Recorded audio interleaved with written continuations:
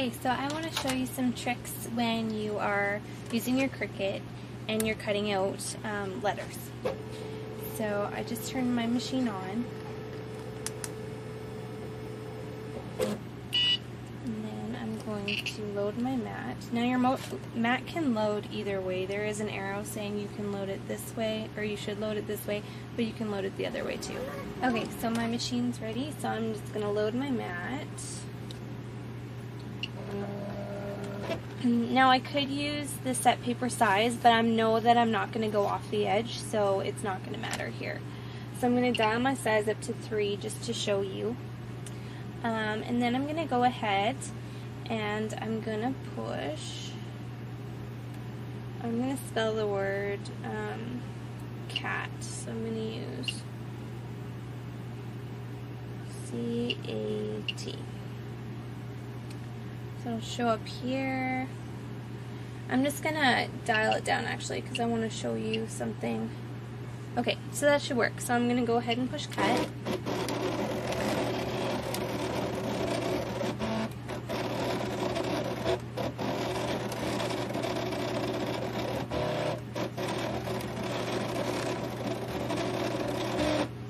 Now I'm going to go ahead and I'm not going to unload it because I want to save time, so I'm just going to go and I'm going to push the paper saver button on the left hand side, and so I'm going to do that, and then I'm going to push repeat last because I want to spell cat again just to show you what happens when you use the paper saver. So push cut.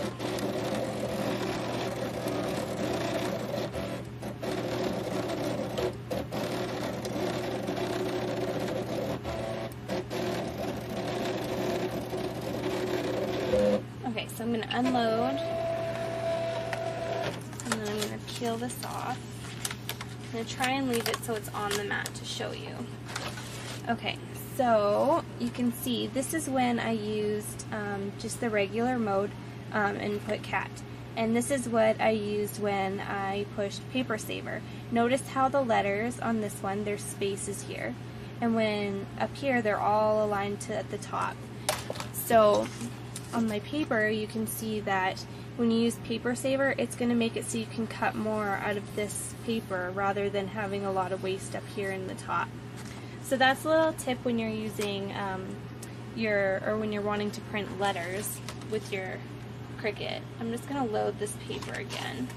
Actually, I'm going to try and load it on top. Okay, so I'm going to use another quick trick, and I'm just going to show you. If you push load last, it's going to go to the last place it cut, and then I'm going to use my line return, and it's going to go to the next line. So rather than having to move my cursor around, that's kind of a quick way of doing it. Okay, so I'm going to take my paper saver off, and now I'm going to show you what the real dial size looks like. So I'm going to push that button, and then I'm just going to go repeat last again because I want to show you the difference between regular and then the two other options. So I'm going to go ahead and push cut.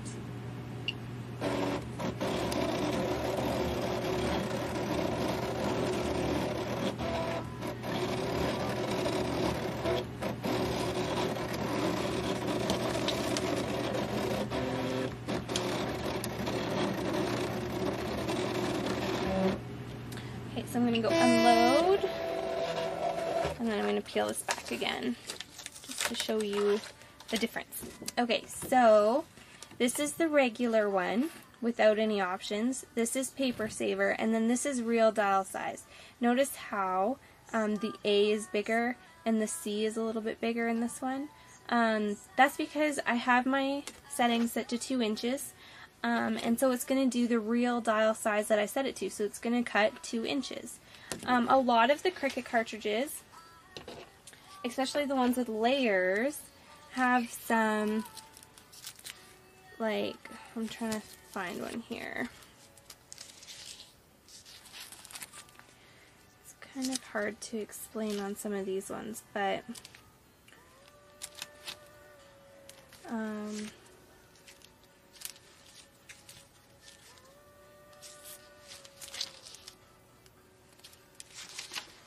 this isn't a really good option. I'm just going to try and find one here. I know the paper doll one is good. Okay, so I have the paper doll book, so I'll show you. Here's a good example. So when I made my cut here, it scaled the size to whatever the main button was. So I pushed shift to get a capital C, so it actually scales it. If I were to just do the regular C, which was this one, it would be 2 inches. So everything scales, or every cut is scaled to this one at 2 inches. Okay, so this little girl, say I had her at 2 inches. Now if I were to cut this little teapot and cup, and I had the dial set to 2 inches, it wouldn't cut it 2 inches in height, it would cut it in scale to what she is at 2 inches. So if she was holding that cup would be to scale of her body at 2 inches. So if I wanted that teacup and teapot for a different project, and I wanted it to be 2 inches, I can push the real dial size button and it will cut it to 2 inches rather than to scale of the 2-inch little girl.